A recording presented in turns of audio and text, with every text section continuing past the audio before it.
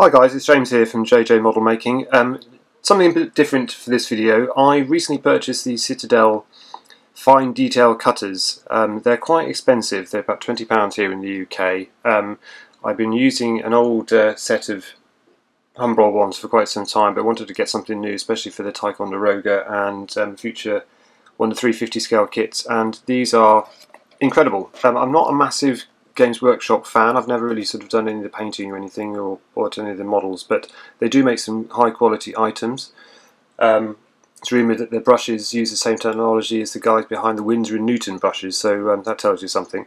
But it's a lovely presentation box, and it looks really high-tech and futuristic, and they're really sharp. So, I'll show you what it looks like inside.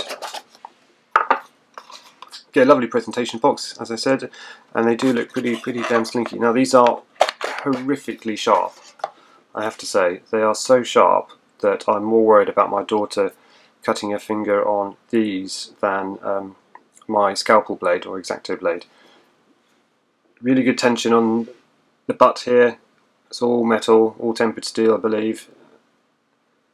Really smooth action, and it's also got this sort of overbite, so when you try to go into the plastic sprue, you can feel it sort of compressing and then snip, which is good. So I'll give you a quick tour of how it works. Here's an old piece of sprue I have lying around, and you can see pretty quickly how easily these cut through.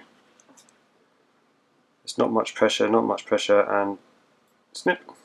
Not much pressure, and snip. Try that again. Yeah, pretty clean lines, I have to say. And compared to what I have been previously using these little fellas, there's nothing wrong with them. They're a starter set. I've had them for, God, over 10 years. There's absolutely nothing wrong with them, but it's just not as good as the Citadel ones. You have to really push hard. And it more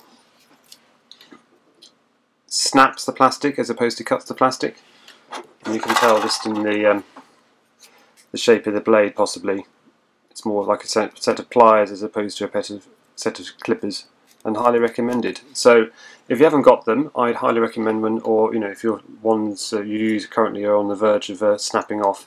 They are quite expensive, as I say, but I'm hoping that there's no need to buy another set of these for, well, at least 10 years, I'm hoping. So fingers crossed. So yes, let me know if you've got them in the comments below, and thanks for watching, and see you soon. Take care, bye bye.